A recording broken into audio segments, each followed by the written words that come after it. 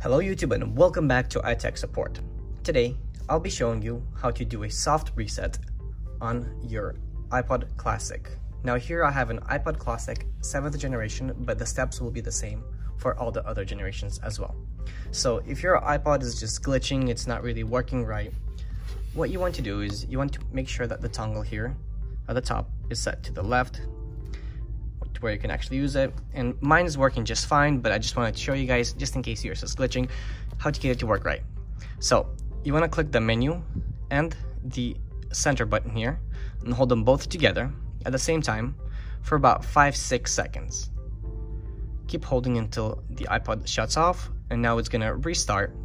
It's gonna be a fresh start, and it should start working much smoother after doing that.